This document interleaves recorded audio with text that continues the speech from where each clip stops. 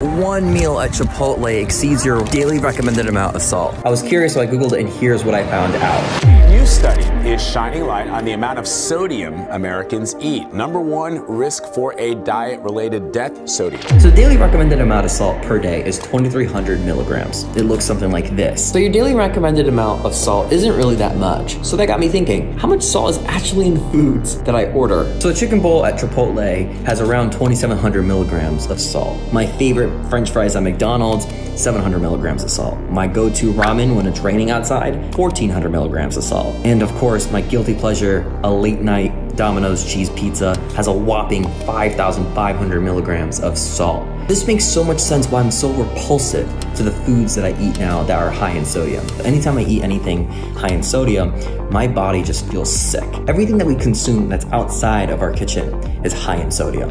Which is why it's important to remember that